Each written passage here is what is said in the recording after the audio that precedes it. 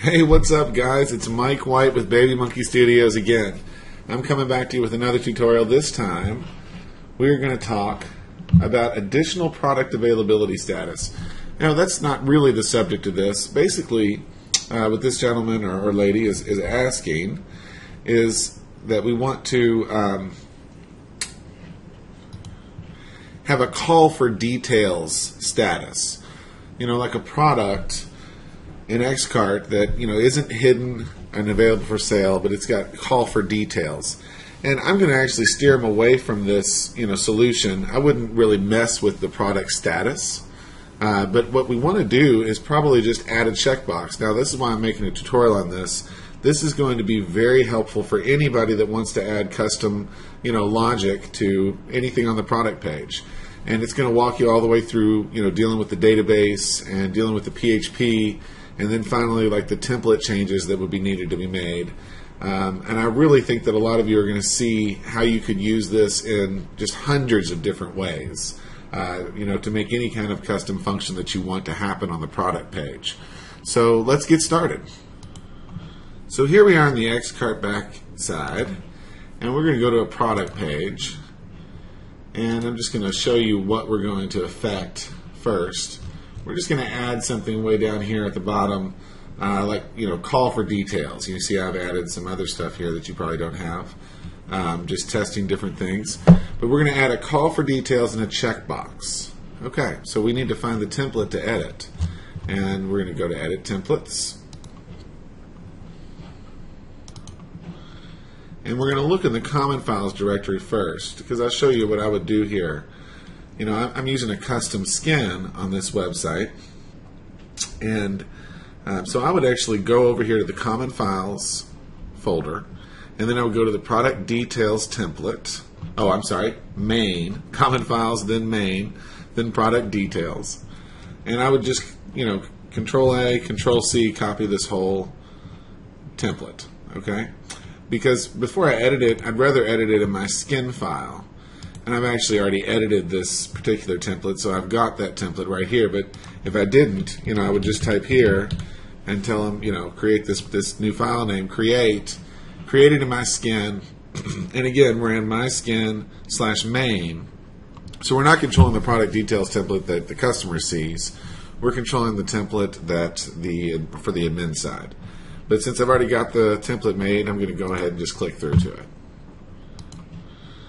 Okay, so we're going to scroll right down here to the bottom, which is where you'd expect it to be. We want to go to the bottom of the list here. And I'm just going to copy the Apply Global Discounts code. I noticed that was a checkbox, and it looks like it's right here. Okay, so I'm just going to copy from TR to TR. We want to make a new row in this table. And I'm going to go down here before the table ends, and I'm going to put it right here.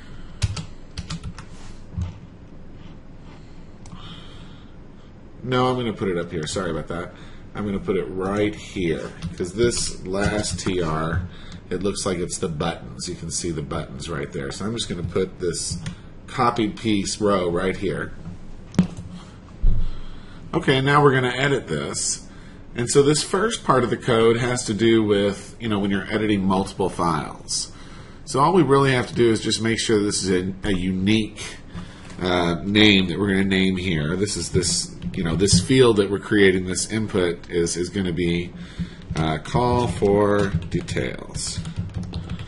Okay, and Lang label apply global discounts. That's not going to work for us. Let's just put call for details, and right down here, if product.product ID equals nothing.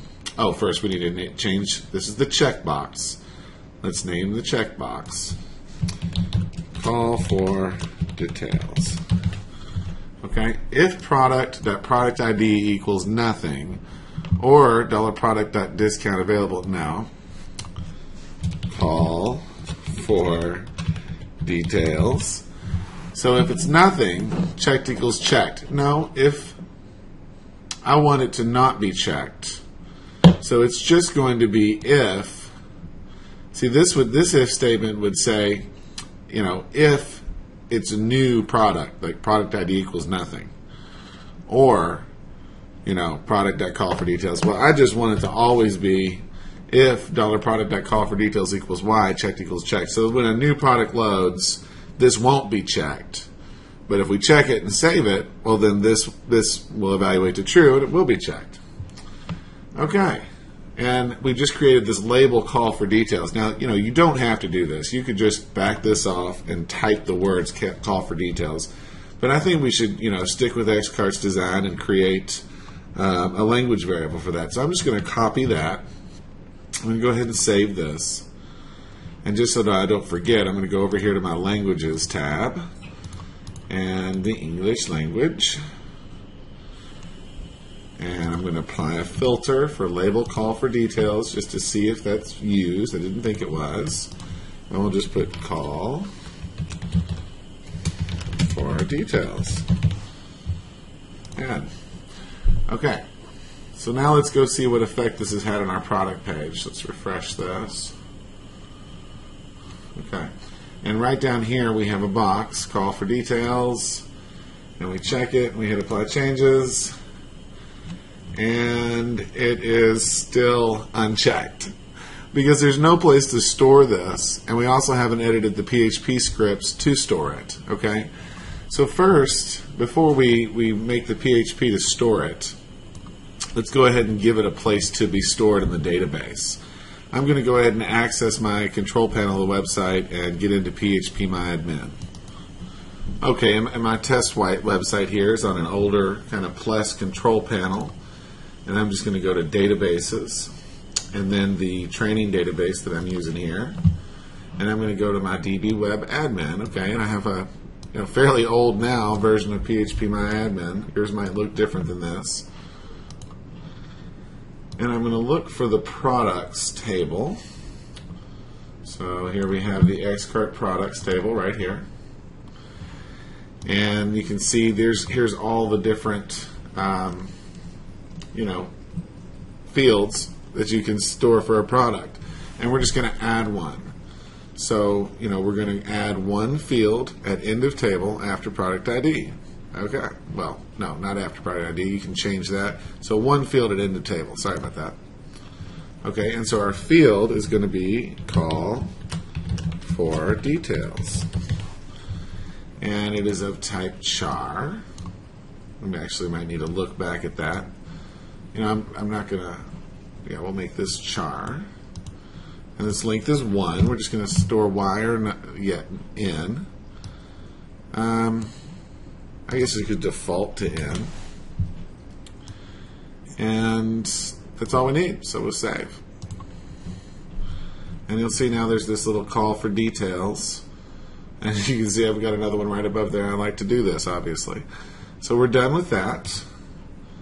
We'll go ahead and leave the Plus panel. And I'm going to just look back at our code here that we just added and just make, value equals y. So, if the equals y, it's checked. Or we just set it to default to n. And it only needs to store one character. That's why I just, chose char. It's just an alpha character. And its value is going to be y if we want it to do it. So now what we need to do is edit the PHP that runs this page or runs this product page and get it to store the value in the database. Because even though we've created that, if we check this box and hit apply changes, it's still not going to do anything. We actually have to get in and edit the code that drives this page. So let's work on that next. So now I've just connected to my site with FileZilla, and I'm going to go to the folder that contains the website, and over here I'm in my changelog folder for this website, and I like to keep a changelog folder. Just lets me know what PHP files I've actually changed on the site, and I'm creating a directory in my changelog called admin so that I mirror the structure of the site. I'm going to go into the admin. And I believe it's product modify.php. Let's pull that down. So I'm going to get a fresh copy of that downloaded here. Okay, so that we can start editing it. And Let me pull that open. And I am using Notepad++. That's my favorite little editor here. Really kind of helps me identify the code quite easily. Alright, and so now we're going to look for, and I've made a very rookie mistake. ProductModify.php just pulls in include/ProductModify.php, and it really doesn't have much code at all involved with it, so I got the wrong file. No problem. Let's just go in here and create an include directory.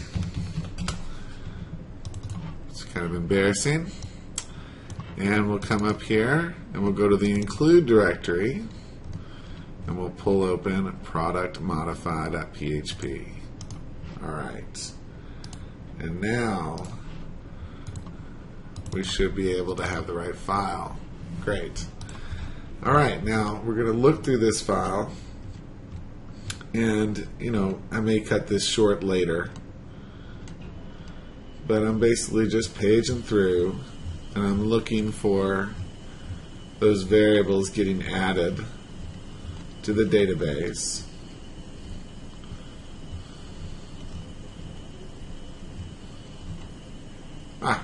Here we go.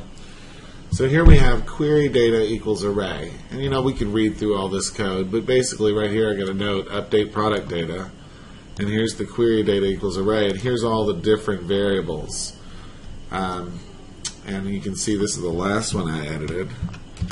I'm just going to copy and paste it because this is going to be call for details. Alright? And I like to keep this spacing nice if possible. And then, it's just going to be $call for details. Now, if you don't understand, that's how forms work. That's that's automatically getting assigned because we're posting, that form from that page. So $call for details, that variable is initialized automatically because it's in that form. We put that checkbox in there, okay? All right, and I'm going to, just leave a note there that I edited this. With this little / back here, just lets us know that, I changed this, and I search for that word whenever I'm looking for my changes, baby edit. Okay, so we hit save, and we'll put this back on the server. I usually like to go ahead and make a back file at this point. Let's just name this to back. This is a test server. I'm just kind of showing you good practice. And we'll upload that up there. So now our changes should be on the server. Okay, let's go back to the website. I got that somewhere here. And I'm just going to refresh for good measure. Check the box, apply changes. Now I did this intentionally. We have access denied, attempt to write data to a missing field of the table. I cannot tell you how long I spent stressing about this the first time I made this change. All we have to do is clear the Xcart cache. So, that's what it tells us there. But if you don't know, then you'll just sit there and wonder. The best way to do that is just visit cleanup.php. You can do it from the admin side.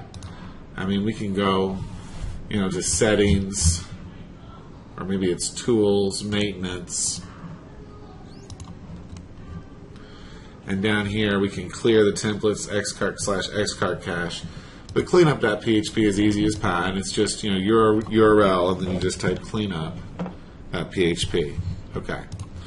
So now when we check that box, well, it already is checked. Let's go ahead and refresh and see if it's really checked. It's not. So let's check it, apply changes. It's checked and saved as checked. Let's just refresh. I don't trust it. It's checked and saved as checked. Uncheck it, apply changes. Okay, it's working just fine. Okay, so I am going to leave it checked. And I'm going to note that this is the Acer TravelMate product that I like to play with. Now, what we've done is, we've created a new variable that we've stored in the database. And really, we can do whatever we like with that variable on the front end. In this case, we're going to be putting this call for details message up there. In other cases, it could just be whatever you like. And we didn't just have to store a checkbox. We could have stored any string or any integer that you wanted. So, okay, enough rambling there. Once again, we're going to go to Content, Edit Templates, and I'm going to pull open a tab with the front side in it, close some of these other tabs I've got, and I'm going to go to the Acer Travel Mate page, wherever that is. There it is. Okay. Now in this case, he basically doesn't want any of this information being displayed. I'm just going to go ahead and say that he doesn't want this add to cart or quantity or options. Everything from this options all the way down, including those buttons. He just wants to call for details. Okay.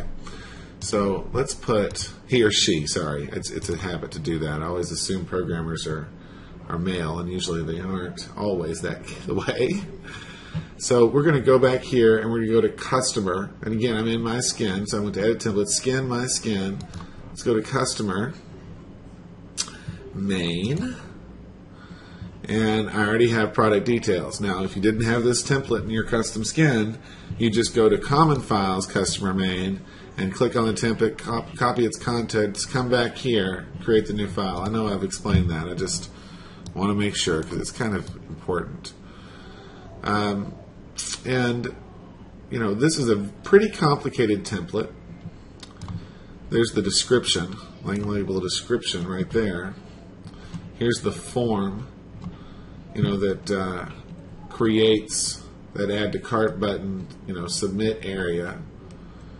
Now let's see where that starts and stops. Again, I may cut this search out later if it takes me a while.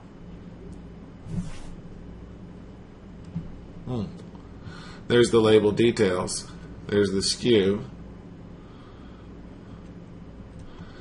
But really the form starts all the way up here. And I really don't want to present any malformed content. But we could just remove the buttons. So I want the form to stay. So let's just start taking it out. There's lang label options. Let's just start right here. There's a nice row to start on. So we'll just say if $product.call for details. Hopefully I'm spelling all this right. Equals Y. Okay. And then we won't close it. We'll go all the way down here after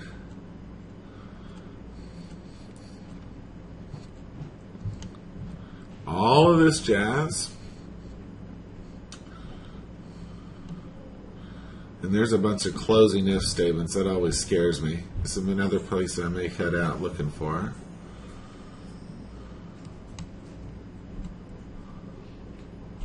There's the quantity.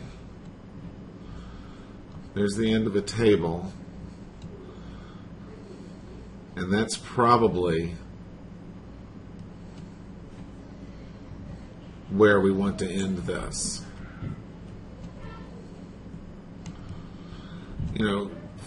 Chasing through, oh look, I misspelled that. Chasing through a template this complicated takes quite some time. But you can look, at this spacing most of the time and figure out if there's anything on the other side of it. So I'm looking down here, and I don't see. That looks like where that if statement ends.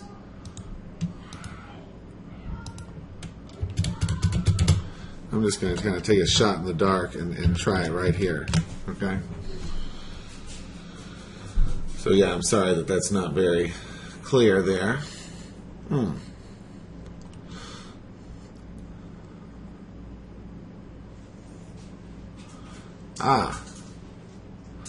I'm seeing some stuff here. Well, that's gonna, here's the buy now buttons below that. So really I'd have to add my if statement here as well if I wanted to. Let's see what effect this has and see if it causes an error. So let's pull this out, refresh, saved it. And, see? I put if call for details equals Y, and it does on this product. But no, I want to say, and I'm going to leave this mistake in just so you all can see it. It's if call for details not equals Y. Save. So that just had no effect because this product is marked, call for details. All right. Well, it looks like it really, locked out a lot of stuff. It took out quite a bit there, and I don't think it's caused any errors. If we were missing an if statement, we'd see an error. Something like the rest of the page not loading. So, for the benefits of this tutorial, I mean, if I was working on your site, I'd probably work a little bit harder at making this perfect. But I'm going to go ahead and assume that that was good. And I'm going to copy this line right here to take out some more stuff. So, they've got the Buy Now buttons enabled down here. So let's just go ahead and put this around this if statement as well. And it looks like that ends way down here. And we'll just put another /if right there. So that should take out the add to cart and add to wish list. And you see I did that just right here above if product at appearance buy now buttons enabled. I basically just put another if statement sandwich in it. And really, it'd be nice if I put this back a bit, so that you can tell that they're related to each other by the tabination here. Okay, so let's hit save. Let's go to the front. Let's refresh. Let's see if we got rid of our add to cart and add to wish list. We did. So we have everything except what we want. And we want to tell them now, call for details. So we have this if ending right here on line 277. And we have it starting here at 209. If product.call for details not equals Y. And in this case, I'm going to change that to, that was a thinking moment, that pause, to equals Y, and then put an else. Okay, so if product call for details equals Y, else do this, and if it does, H2,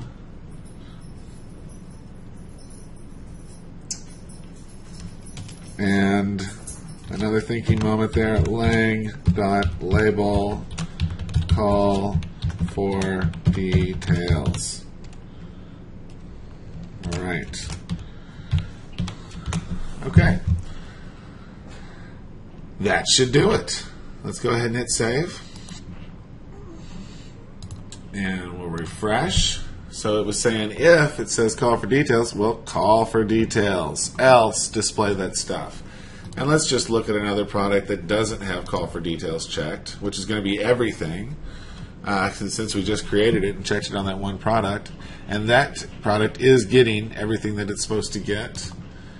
And this product is getting just what it's supposed to and not what it's, the stuff we didn't want. Okay, so that was it.